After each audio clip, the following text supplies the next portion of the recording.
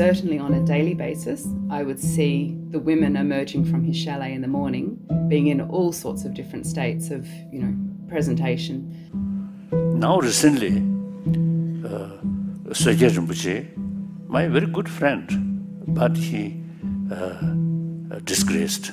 What I hit was this bunch of people who had swallowed completely whole the whole Rigpa party line. Quite quickly you trade off the notion of meditation practice for working like a slave, actually, to accomplish this crazy person's sort of like whims. Gelijk was ik ervan overtuigd van, oké, dit is wat er aan de hand is. Hier hoef je niet aan te twijfelen. Deze mensen doen dat niet zomaar. Al die jaren van, weet je wel, duizenden mensen hebben allemaal lang leven gebeden en beoefeningen voor hem gedaan. Het werkt niet, mensen. Word wakker. It had gone too far. That the Sogyal Rinpoche that I knew, I felt he would have wanted to be stopped.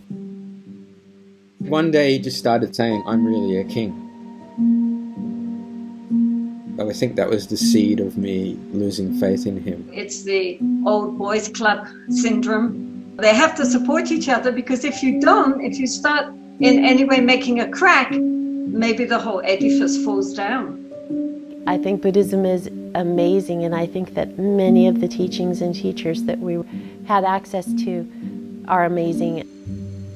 The essence of the cult thing is that you give up some part of your autonomy in exchange for secrets.